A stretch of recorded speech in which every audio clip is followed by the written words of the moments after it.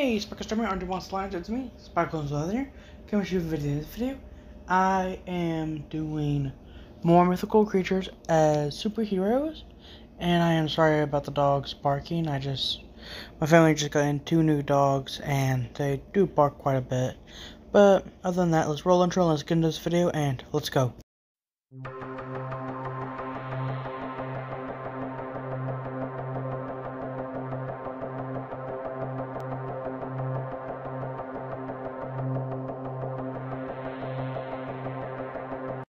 Like and subscribe if you enjoy this video. Hello everyone, it's me.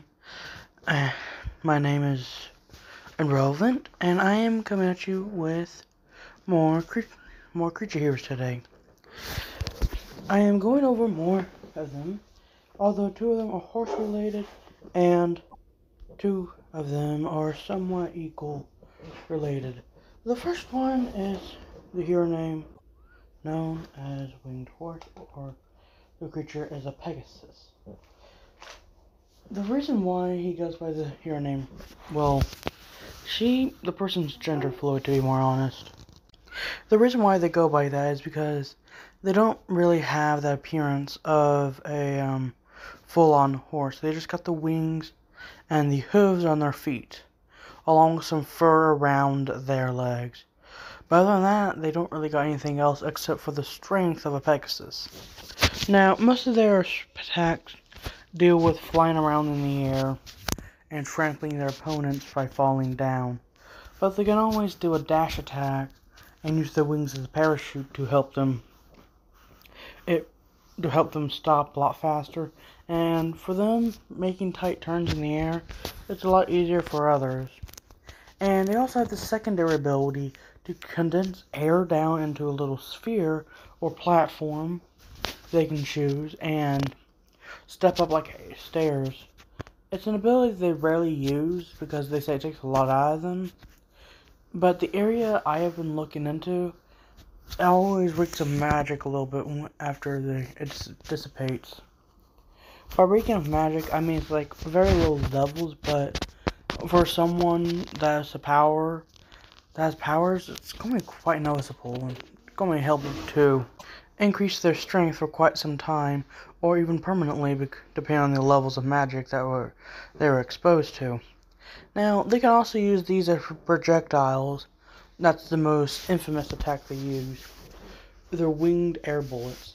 What they do is they basically just flap their wings a lot, and they condense the air down farther away to bullets, and using the more gusts of wind they could generate and create more bullets, they pretty much create a machine gun-like effect.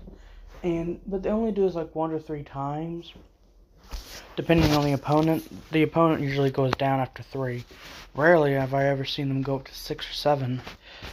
When it comes to that, the machines, if their weaponry is like mechs, the mechs have always been turned to, well, Swiss cheese with barely any robotic bits left remaining. Now, their hero costume doesn't really help a whole lot. It gives them basic defense and armor, but other than that, that's all I got on the hero for today. Let's move on to the next one. The second hero is a hero that goes by the name of... It goes by the name of Griff. Their creature is a griffin, like you can suspect. They also have a sibling that I'm going to be going over in this list as well. Although the sibling is a lot weaker. The Griff is more likely, well, Griff has the appearance of a griffin, more or less, in his head. The mask, that is, it has a beak-like shape to it. It's like a triangle that goes above his mouth. You can still see it, his mouth and below, but his mask ends at his hair, like most superheroes do. But he barely ever talks. When he does talk, there's always a loud screech at the end of it, which he can use to disorient people. He's also known to quite a Hoarder, pretty much every single opponent he defeats, he always takes something from them and keeps it for himself. You might be thinking this is greedy, but he actually keeps this just in case they break out of prison. And they're most likely always shiny as well. And according to this, Griffins of Legend, they're always placed around great vast amounts of treasure because they would usually be able to guard the said treasure pretty much indefinitely. And they will always keep their eye on it as long as they are given some of it after their contract is up.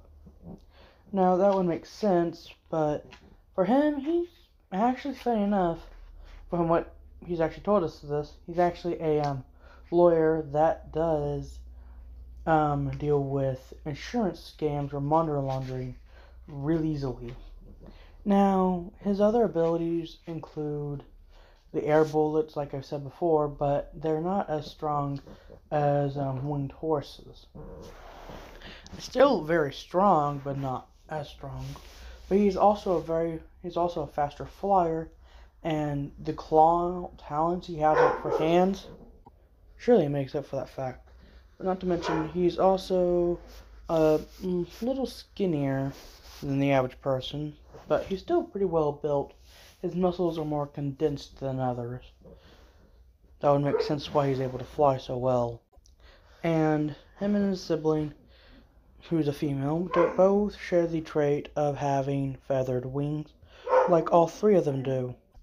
By all three, I'm referring to Winged Horse, Griff, and Chris's sibling.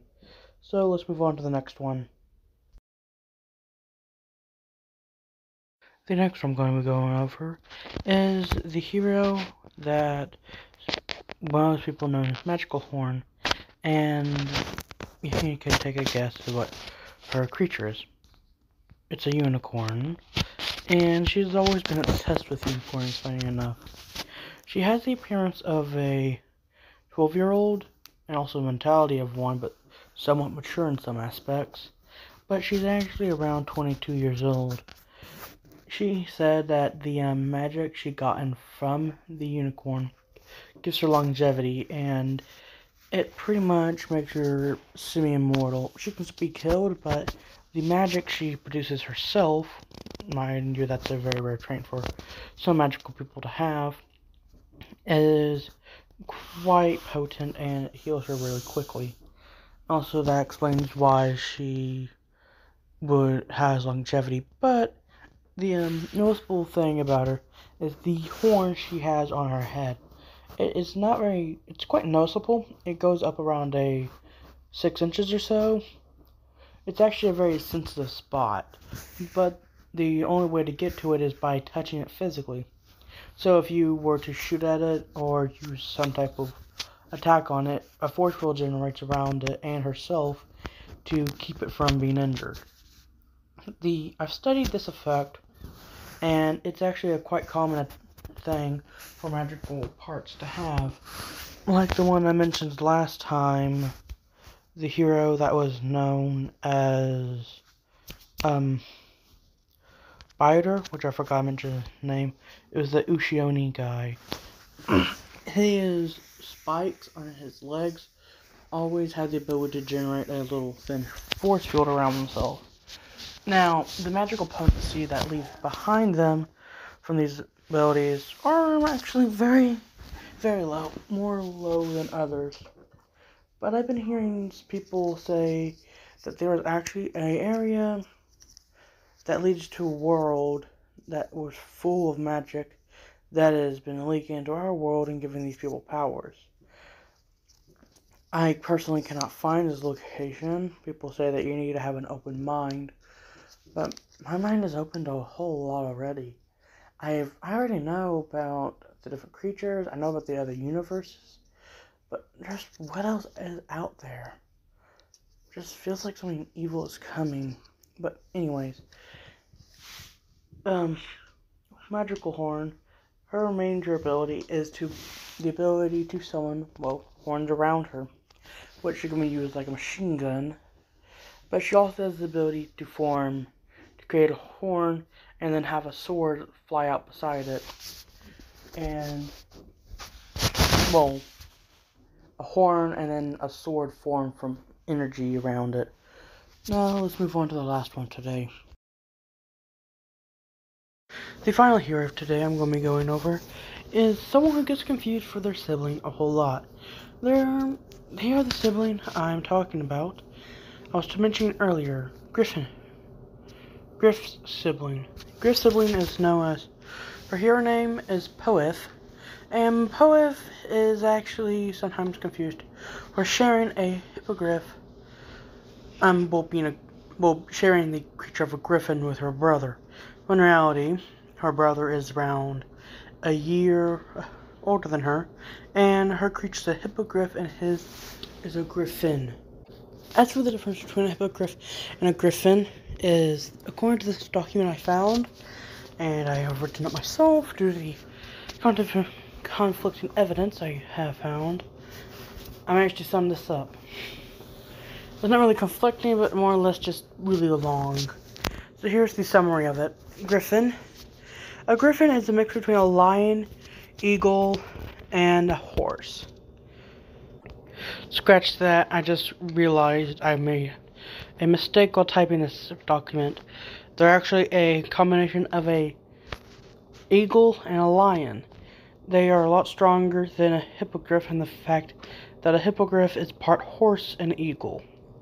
They have the back legs of a horse. Now, like I stated earlier, hippogriff is, well, Poeth is actually a poet, funny enough.